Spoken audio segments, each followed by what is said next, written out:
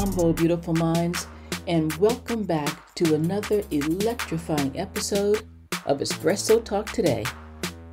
I'm your host, Alma Robin, and today we're diving deep into the turbulent waters of racial isolation. So buckle up, because we're about to unravel the cloak of silence shrouding this unspoken struggle that many of us in the Black community, particularly Black students, face every single day. Imagine walking into a classroom, your presence a vivid burst of color against a canvas of whiteness. You can almost feel the gazes, the whispers, the curiosity that seems to pierce through your very essence.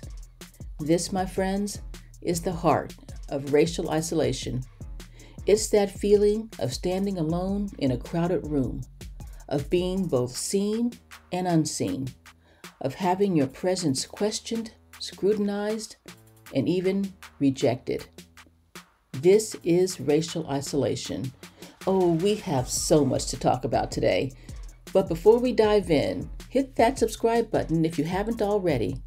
And if you're feeling this episode, share it with your crew, your circle, and everyone in your awujo. That means community in Yoruba, the language, one of the languages of Nigeria. Now, let's close the door and get started.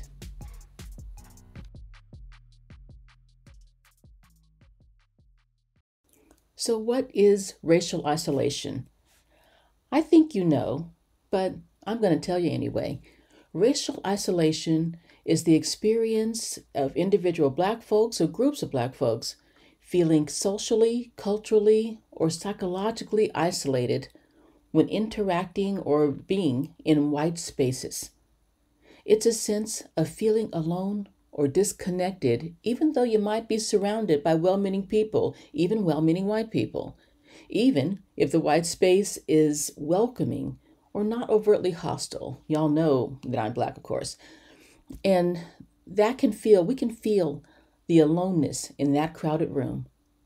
It's important to remember that racial isolation can occur in various different contexts, such as workspaces, educational institutions like the classroom, neighborhoods, barbecues, entertainment venues, restaurants, or even just social settings among friends.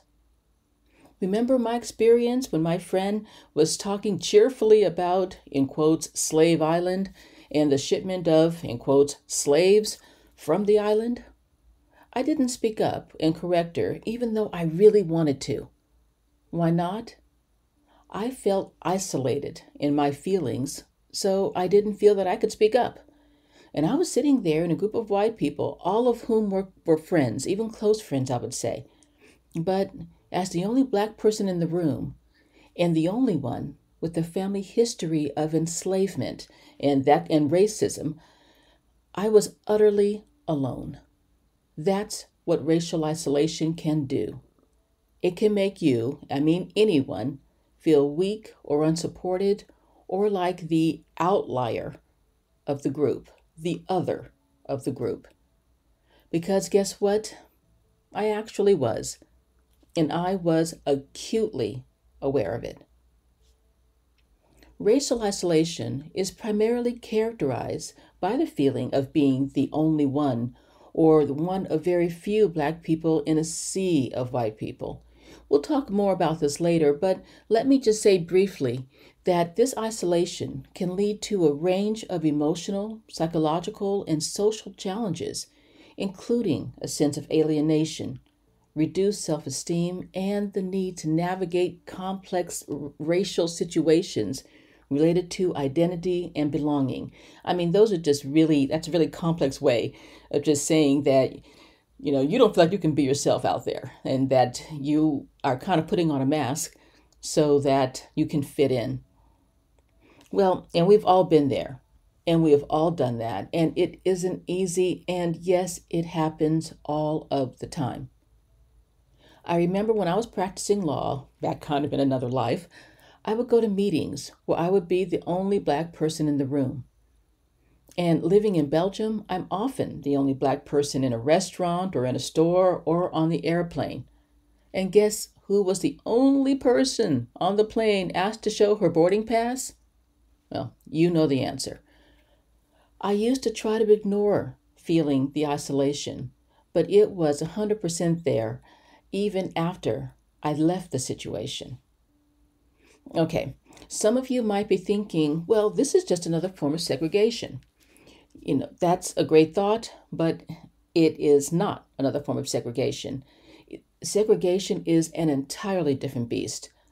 Racial segregation refers to a deliberate and systemic practice of physically separating individuals or groups of different races into distinct and often unequal spaces or institutions. This separation is typically enforced through the law or through the structure or through the institution, and it can result in a physical separation, which is the point, of residential areas and schools and housing and public facilities, workspaces, and lots of other places. But it's also not a question of why are all the black kids sitting together in the cafeteria. It's not that kind of thing at all. First of all, that doesn't always happen. Sometimes, yes, but not always. And second, more importantly, that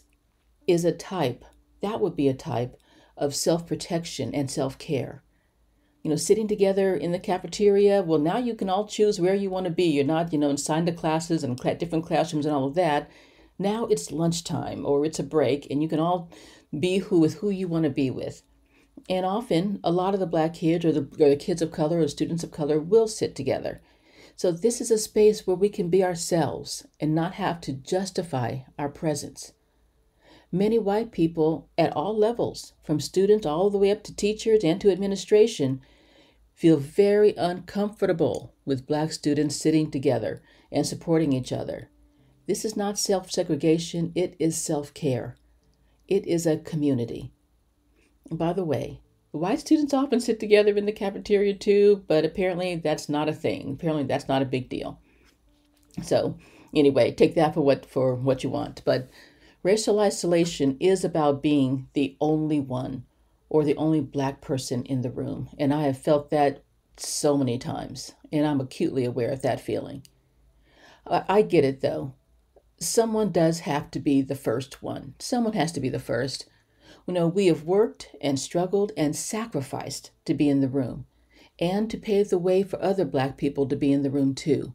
And I praise those who were the first, but being a black person in a room full of white people is a special kind of stressor, and its effects cannot be overlooked. They often are, but we got to stop doing that because we're feeling it and it is affecting us.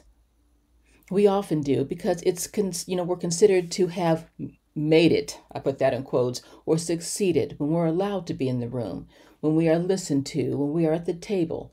Perhaps this is true, but it is not an easy place to be. Oh, do you remember Ruby Bridges? Ruby Bridges? Okay, then I have a little story to tell you. Or perhaps you remember that picture of a 6-year-old little girl entering a New Orleans public primary school. On November 14th, 1960, Ruby was the first black student to attend that school. She was a cute little girl wearing a blue dress, a very smart blue dress, and a white sweater. And in the picture, she's carrying a tiny briefcase as she walked up the stairs to enter the front doors of the white school. In front of Ruby were 2 federal marshals. There were also 2 federal marshals behind Ruby. They had been assigned by the president to protect her. Why? Because the white parents at the school didn't want black students at their school. Ruby had received death threats. Yes, a 6-year-old girl had received death threats, threats of violence against her, real violence and abuse, and her parents had been fired from their jobs.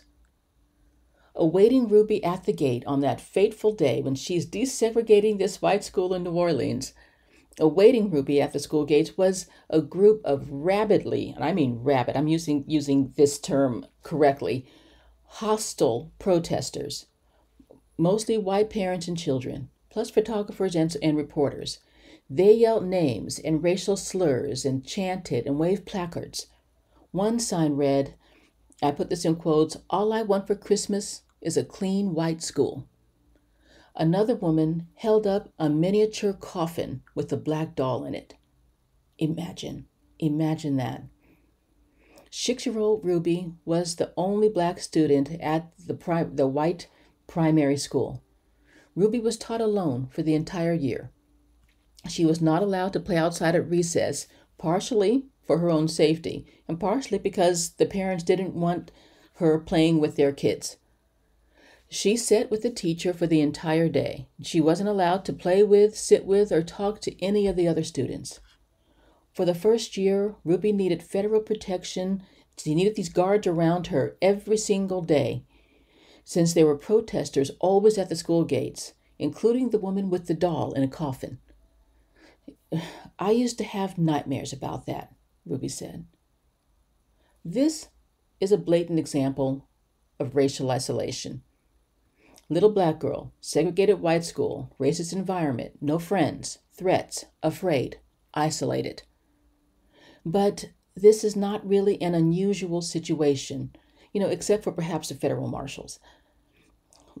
There are other situations. Let's see, black student, predominantly white school, white teachers, white administrators, Eurocentric curriculum, quote unquote colorblind school, few trusted friends, isolated, afraid. That's the story that's being told and happening and lived today. The story keeps repeating itself.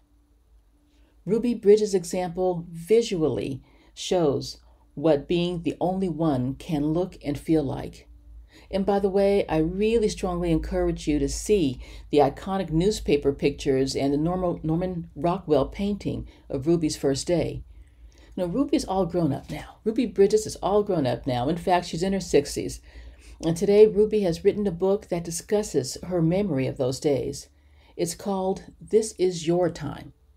I highly recommend this book because it'll take you back to those days, which were actually not that long ago, and show you the courage and sacrifice that Black people, adults and children alike, were living with to fight racism and white supremacy.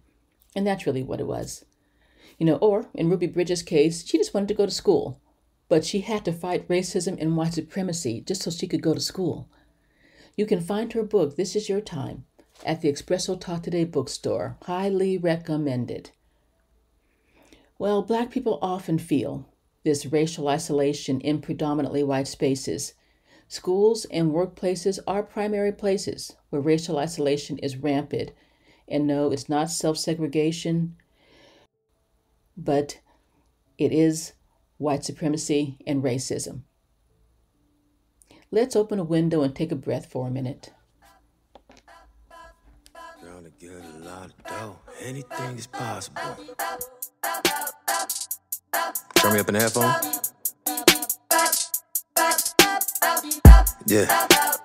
Trying to get a lot of dough and dirt through all the obstacles, cause anything is possible. Yeah. Oh man, I got a lot of gold. Stack that bread and by my nose. Anything is possible. Yeah. Trying to get a lot of dough and dirt through all the obstacles, cause anything is possible. Oh man, I got a lot of gold. Stack that bread and by my nose. Well, welcome back. That last section was intense, I know, and that's why I felt it was important to breathe for a little while, so we can come right back and come back stronger. I just told the story about Ruby Bridges being the first Black student, she's 6 years old, at the all-white school in Louisiana. Hers was definitely a case of racial isolation. But unfortunately, racial isolation has not ended with school desegregation. Actually, racial segregation is really not ended in schools yet, but that's for another podcast show. Stay tuned for that. But many Black students today go to predominantly white schools. The student body is predominantly or mostly or even all white. The teaching staff is predominantly or mostly or all white. Most of the Black faces you'll see will be the sports coaches or a few Black students sprinkled around, or maybe a Black teacher or two. From primary school to college and beyond, Many Black students are experiencing racial isolation every single day. Well, throughout the show, we're going to hear a few quotes from Black students that capture what racial isolation can feel like. So let's hear a few right now, and from these students who are experiencing the loneliness and alienation of racial isolation. Here's the first one. I often feel like I'm on an island by myself. None of my classmates understand what it's like to be the only one who looks like me. It's a constant battle to fit in. Wow. Okay, here's another one. When you're the only Black student in your class, you can feel like you're in a foreign land. You can't help but feel isolated and out of place. Can you relate to any of these feelings? I definitely could as a student. Looking back, I absolutely remember these kinds of feelings. And I still feel them now. I'm not in school, but I feel them in other venues, which we'll talk about later. But I can absolutely relate to how these students are feeling. These quotes give a glimpse into the emotional and psychological impact of racial isolation on Black students. It's important to acknowledge and address these feelings to create more inclusive and supportive educational environments for all students. I know. Everyone uses those words, inclusive, supportive, diverse, but nothing ever changes. And Black students continue to feel this way in school and beyond. And because, people say that, well, we're colorblind, there's denying that Black students are feeling that way. But that's their feeling. That's not how many of the Black students are feeling. Here's the ironic part. This is really ironic. Going to a white school used to be the dream. Going to the white school in an upper middle class or wealthy neighborhood was the goal. They have these great resources, the buildings look good, they have all the internet and the computers and excellent books and libraries. Well, that's probably diminishing now. But if you could get into some of those white schools, you were almost guaranteed to get into a good college and your future looked bright. But we know that's not the whole story. The students that you just heard from tell the real story, and you're going to hear more from students throughout this show that are going to tell you the real story. But students are not the only ones who experience racial isolation. Black teachers also experience it. Did you know that only 7% of teachers in America are Black? Racial isolation for Black teachers can manifest in several ways. Underrepresentation. As I just said, Black teachers are in short supply and are often underrepresented in the teaching profession, especially in schools with predominantly white student populations. This underrepresentation can lead to a sense of isolation, that they're the only one or one of very few educators in their school or even throughout their whole district. There's a lack of peer support. Black teachers often have limited opportunities for peer support and mentorship from colleagues who share their cultural background. And this lack of representation among colleagues can make it feel challenging to find mentors who can relate to their experiences and give good advice too. Black teachers also feel a pressure to represent. They feel there's a significant burden to represent all Black people positively. And this pressure can create stress and anxiety as they strive to break stereotypes and set an example for both students and colleagues. That's a heavy burden right there. It's kind of a form of tokenism too, I would say. The microaggressions and bias. Black teachers experience microaggressions, bias, and discrimination from colleagues, from administrators, and yes, even from their students. These experiences can also contribute to isolation and frustration and sometimes even fear, because you know that no one's got your back. You're out there by yourself. And finally, there's kind of a cultural disconnect. In predominantly white schools, Black teachers may sometimes feel a disconnect culturally with their students or colleagues. They may struggle to relate to certain norms, cultural norms or expectations, and that can also lead to a sense of isolation and That can also lead to some of these white-pleasing behaviors that we've been discussing for the last few weeks, and even racism denial. Yes, racism denial and internalized racism, which we've also discussed. So, what do we have here? Black students feel isolated. Black educators feel isolated. Racial isolation is real, but yet it's still not acknowledged. And it's challenging. It is challenging students and teachers to accept what should be unacceptable to all of us. Racism and white supremacy in the classroom and throughout the educational system. There's white supremacy in education, and Black children are made to feel inferior. White children are taught in subtle ways that they are superior. Let's take a moment now to hear two experiences about the pressure to conform that many Black students feel. Okay, let's see. These are quotes directly from students themselves. I used to wear my hair naturally, but I started straightening it because I wanted to look like everyone else. It's exhausting trying to fit in and be quote unquote normal. Wow, wow, wow. Here's another quote. I've had to change the way I talk and act to fit in with my white classmates. It feels like I'm constantly putting on a mask. Again, wow, and I know that feeling.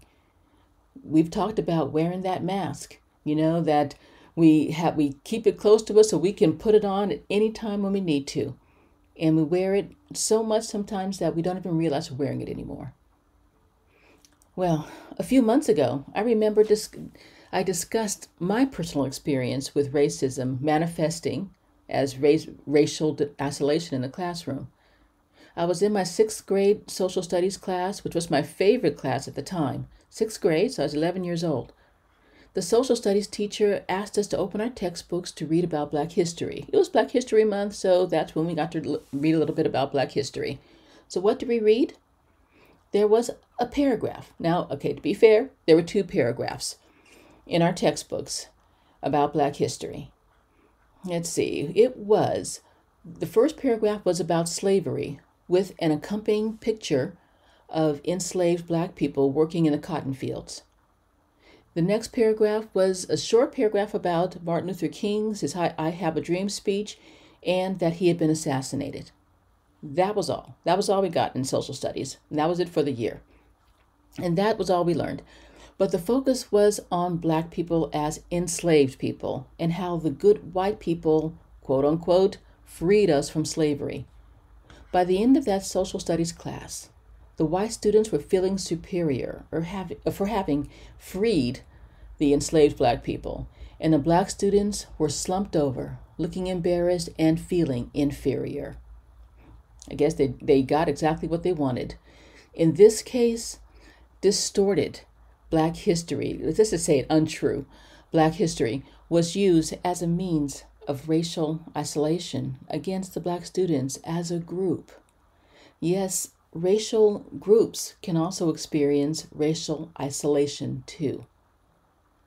Even using inaccurate, false, or incomplete information isolates students from each other and from their history, and it damages our self-esteem and separates us from our cultural roots and heritage. This social studies teacher, who was white, was probably unaware of how she was isolating and inferiorizing her Black students. Well, I just get angry and I feel sad thinking about this incident, and I think about it often. I'm in my 50s now, but yeah, I still think about that and I can still feel it. And it was just one of many incidents. I get angrier and sadder when I think about what is happening in classrooms today when it comes to Black students. Ron DeSantis, the infamous governor of Florida, may be the narcissistic poster boy for racism and Black erasure in the classroom, but he's not the only one. He's not even the first. It's been happening for a long time, and it's happening across the country. Oh boy, it's getting intense now. Let's open the window again, fam, and breathe. Take a few breaths. get a lot of dough. Anything is possible. Turn me up in the headphones. Yeah. Grind to get a lot of dough and dirt through all the obstacles, cause anything is possible. Yeah. Oh man, I got a lot of goals. Stack that bread and by my nose. Anything is possible. Yeah. Grind to get a lot of dough and dirt through all the obstacles, cause anything is possible. Oh man, I got a lot of goals. Welcome back again. I hope you took some time to breathe just like I did. Let's get back to it. I have two more stories from two students talking about the lack of Black representation in the classroom. You got to hear these. Here's the first. I wish I had a teacher who looked like me. It's hard to imagine a future for myself in certain careers, but I've never seen someone who looks like me in that role. Wow, that's right. Here's the second one. It's frustrating when the books we read in class don't reflect my experiences or culture. I feel like my identity is invisible. Again, wow. And I think Ron DeSantis must be smiling his weak butt off, and Greg Abbott and Ted Cruz and Marjorie Taylor Greene and the rest of those fascist racists in power. They may have won this battle, but they're not going to win the war. Let's keep going. Okay, the consequences of racial isolation in schools are really far-reaching. I mean, beyond what just being in that classroom for that day, or even staying at that school, or even up to graduation. The impact, this can have far-reaching and long-lasting impacts on students' academic, social, and emotional well-being. Many students feel the social isolation. They feel racially isolated in schools, and they feel lonely, alienated, and sometimes experience low self-esteem. We just heard that from students.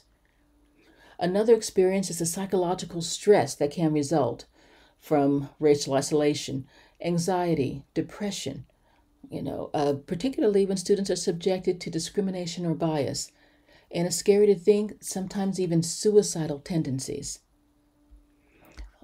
Let me mention something that I don't think any of us, that I think may be a surprise. I'll put it that way. Adultification of Black children. Did you see that one coming? Did you think I was going to talk about that? Okay. Well, it's true, and it is traumatic. Adultification. Have you heard about the six-year-old children being arrested at school? Let me rephrase. These were 6-year-old Black children who were arrested in school, in their class. They were taken out of the classroom, sometimes in handcuffs, by police who had been called by the teacher. And they were taken to the police station without their parents. What did they do to deserve such harsh treatment? Well, they might have been fiddling in their chairs, or they might have been watching other students misbehave. One was falsely accused of having a gun by a white student in the class, but they were all arrested. They were acting like children, 6-year-old. They were just, acting like children. And they were arrested. Yes, and that kid did not have a gun in his backpack. One of the other students accused him falsely, but they didn't have, he didn't have any kind of gun, but yet he was arrested. That's another thing that racial isolation does. It makes Black kids vulnerable to the racism, the racial bias, the discrimination, and the mistreatment and excessive punishment in the educational system. Those go mostly to Black kids. Did you know that Black boys are suspended or expelled 5 times more than white boys? And Black girls are suspended or expelled at disproportionate rates, with a suspension or expulsion on their records, sometimes starting at 5 years of age. Black children have difficulty finding another school placement, and many times they're diagnosed with neurological disorders, behavioral disorders, mental defects, or even learning disabilities. Racial isolation makes Black students vulnerable to their peers, their teachers, and to racist educational systems. Black students feel it, and white students feel their power in that situation. But what can we do? First thing is we have to fight racial isolation in the classroom for Black students and for Black educators. But you know what? We are not alone in this struggle. Let's face it, there is an undeniable elephant in the room, a racial, even a racist elephant in the room. And it's high time that we acknowledge its presence. So let's grab your armor of self-awareness and let's march towards with unapologetic honesty. First things first, my warriors. First things first. Acknowledge that racial isolation is not a figment of imagination. It is not paranoia. It is real. It's a tangible experience rooted in the systemic currents of our society. From the workplace to the classroom, from supermarket aisles to the halls of justice, the Black community often finds itself in white supremacist spaces. And children are not exempt from this. Those spaces might just feel like normal spaces for people to live and work and play, but they can quickly become spaces of racism and danger and inferiorization. Remember, we talked about on other shows, we talked about hypervigilance. Well, people say, no, don't do that. Just, try to ignore the racism around you. But that is not a total possibility and is not reality. Hypervigilance is a survival skill that Black people learn at an early age.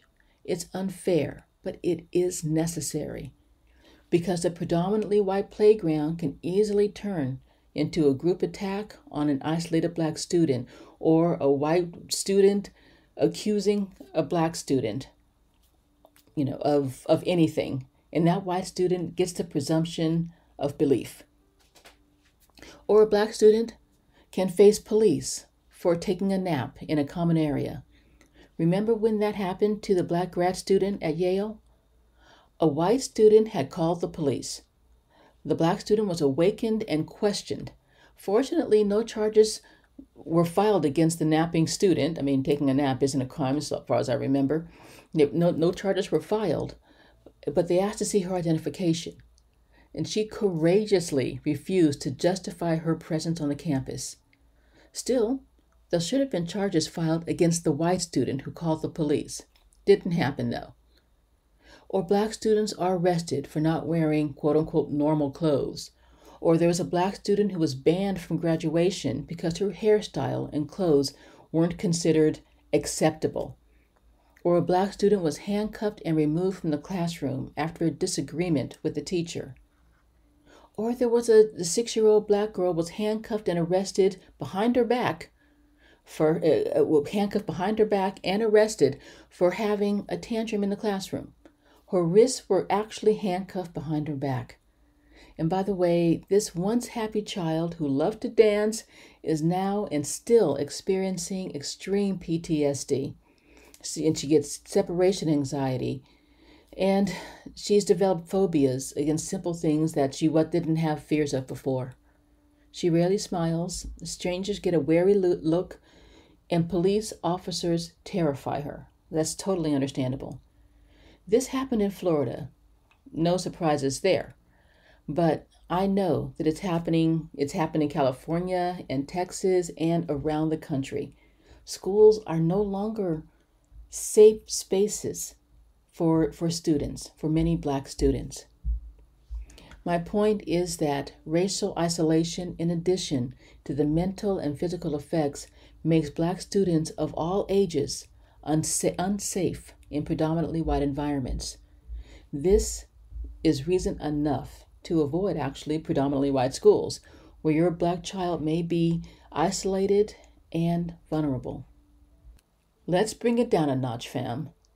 And let's take a minute to breathe again. I'll be back in a minute.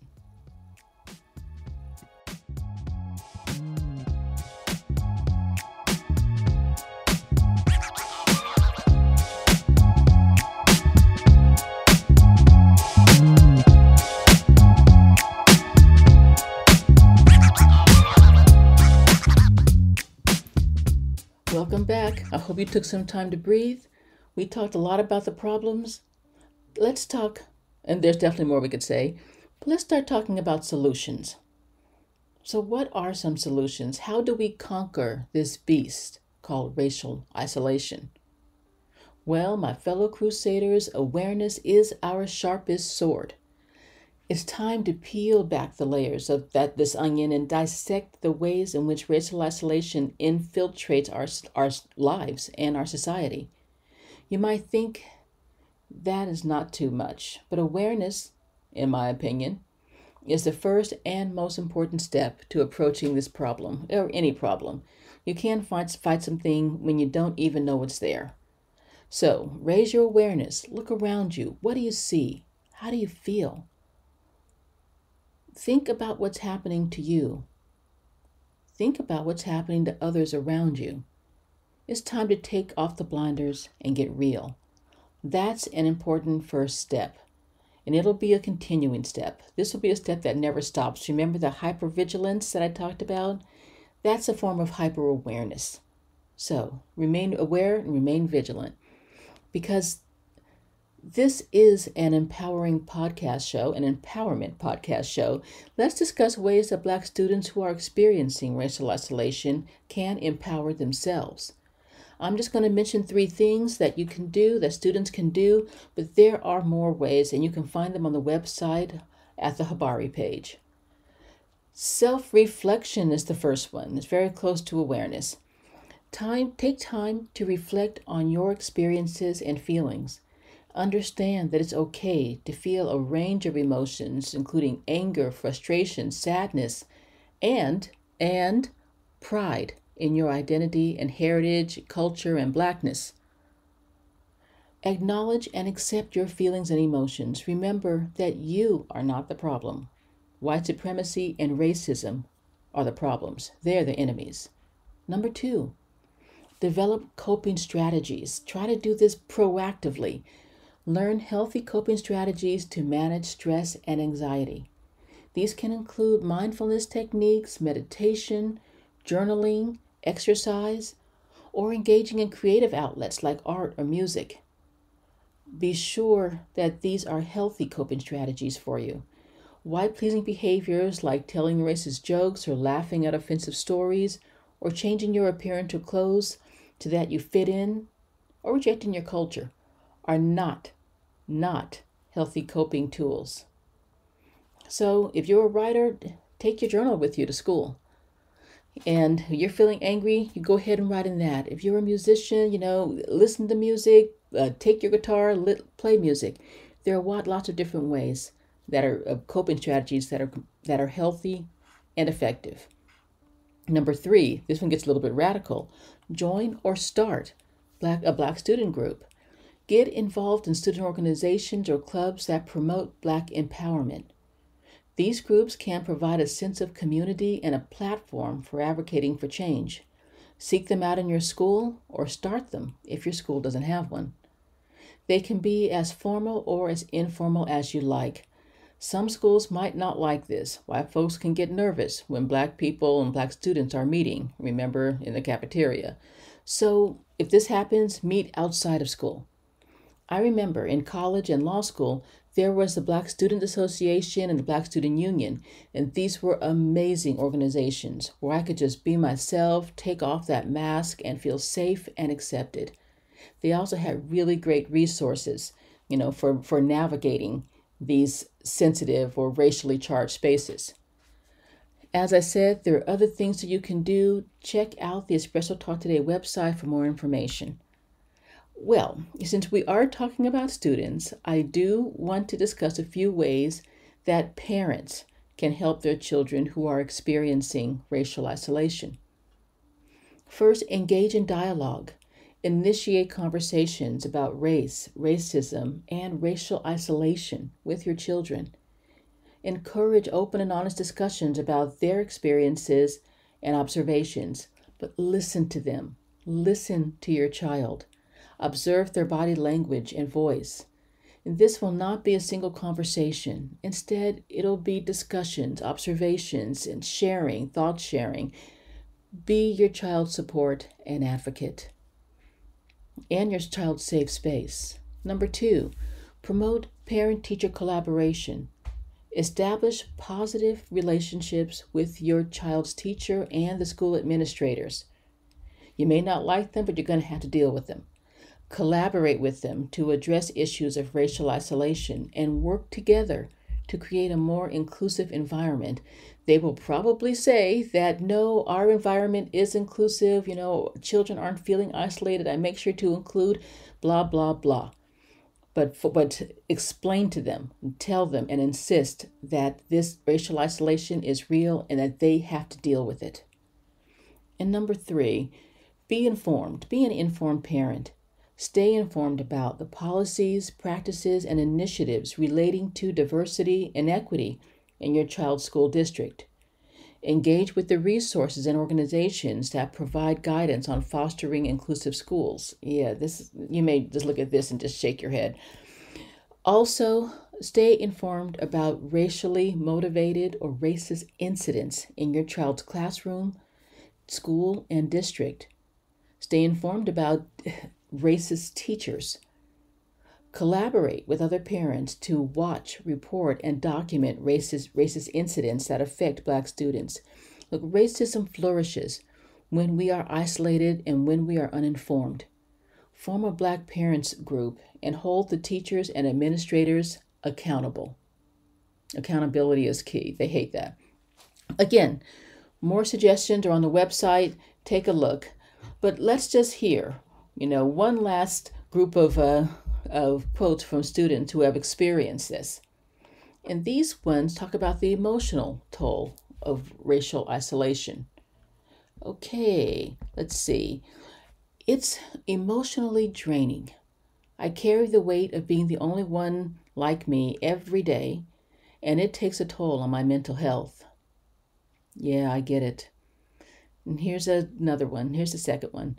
Sometimes it feels like I'm fighting a battle all by myself. It's exhausting, and it can be really lonely. No student should ever have to deal with this kind of situation or carry that kind of load.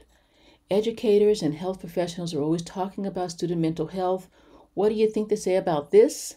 They say absolutely nothing. Why? Because they don't even think it exists. But you tell me, we already know it does, don't we? And so that's what I said. As a parent, you're going to have to be the one to really advocate for your child and make them see what they don't want to see. Make these teachers accountable and see what they don't want to see and respond accordingly. I do want to mention that the HBCUs are also an excellent choice for Black students. They're amazing learning and academic institutions. Students will be exposed to Black professors and researchers. They'll also meet other Black students who share their interests and passions. And listen up, they will not be the only Black student in the room. My friends and colleagues who have gone to an HBCU say that it was the most amazing experience of their lives. They developed lifelong friendships and in their career too, and they always felt safe and valued. I've interviewed people who've attended HBCUs on this podcast show, and I can tell you, I am so impressed with what I've heard and what I've seen. If you want more information about HBCUs, look at the Espresso Talk Today website on the Habari page. You'll see it's 107.org, and I was so jealous of their experiences. So let's wrap it up for now. I think it's time. It's been a lot of information. And let's do one last breathing session.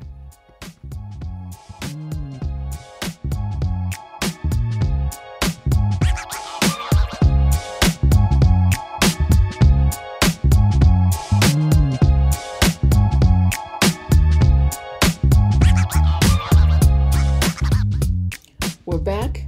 And this is our last segment, so we're in the home stretch, but you got to hear these stories from students feeling identity struggles. First one, racial isolation makes me question who I am. It's hard to feel proud of my cultural heritage when it seems like nobody else cares or understands. Yeah, I get that one too. Here's the last one. I've had moments where I've wondered if I should just try to be colorblind to fit in. But that's not who I am, and it's not right. Most of us have tried to change who we are so that we'll fit in. Newsflash, it doesn't work, and it only makes you miserable. Just look at Clarence Thomas. Okay, sorry, I couldn't resist that one. But congratulations to the student who decided to be herself. This white pleasing stuff just doesn't work, and it only makes you question yourself. So remember, my fellow warriors battling racial isolation, know this: you are not alone. Your experiences, your stories, your triumphs, they matter. Before we part ways today, let me just leave you with this. Racial isolation may be a formidable opponent, but it is not unconquerable. Armed with knowledge, empathy, and the unwavering support of our community, we can empower ourselves against the effects of isolation and even transform isolation into connection and growth and power. Well, that's a wrap for today's episode, y'all, and asante sana for riding with me. Remember, we're all in this together, and we're not backing down. So remember, my fellow seekers of truth, change begins with awareness, and unity is our goal. Of course, our ultimate goal is defeating racism and white supremacy everywhere we find it, which is basically everywhere. Don't forget to subscribe, to hit that subscribe button and share this episode with your fam and friends. And also, please do me a favor and leave a review. Your reviews help me to know what you're thinking, what you would like to talk about, and how you're feeling about the show. I need to know, not for me, but for you, because I'm here for you. And if you want to keep discussing or just reading about these issues, then you should definitely subscribe to my weekly Black Empowerment newsletter, The Nomo Beat. We discuss lots of different issues there. You can get your dose of Black empowerment every week. It's never a dull moment, but lots and lots and lots of growth moments. You can subscribe on the Espresso Talk Today website, espressotalktoday.com, or on Instagram at Robin L. That's Ama, A-M-A, _ Robin, R-O-B-I-N, _ the letter L. I'm Ama Robin for Espresso Talk Today. And remember, now more than ever, strength, soul, and reparations. Ashe, community.